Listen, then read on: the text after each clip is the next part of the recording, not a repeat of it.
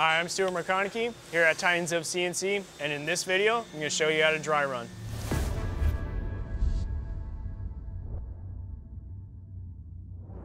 We're going to dry run our program 6 inches above our part. This is just a safety precaution to make sure that we don't crash the machine. Before we actually do our dry run, there's a couple things we're going to do. We're going to make sure that our position display is set to work, so that way we could see where the tools are in relation to the top of our part, which would be G54. Once we have that set, we're actually going to go to our rapid. This controls how fast the machine moves, and we're going to slow it down to 25%.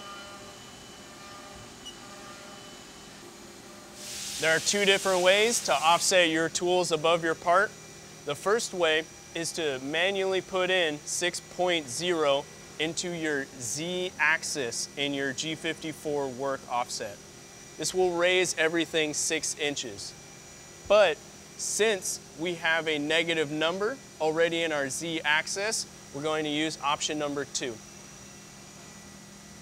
where we use the tool wear height tab to manually raise all of our tools.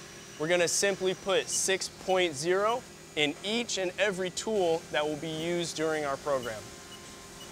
Using your tool offsets will take much longer, but it will be cleaner and less likely for you to make a mistake.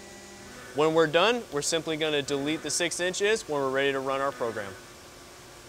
Now that we have our program up, our rapid turned down to 25%, our position display set to work, and we've gone into our settings and made sure that we've turned ignore onto our coolant or manually turned off our coolant, we're ready to dry run our program.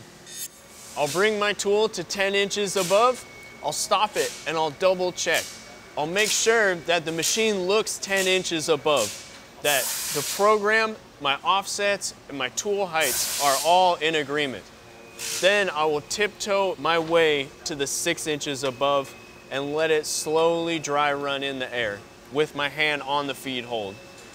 The feed hold will only stop the machine from moving. If there's a catastrophic failure, I'll hit the E-stop. Now that we've safely ran our program 6 inches above, we're ready to bring it down to 0, rerun our program.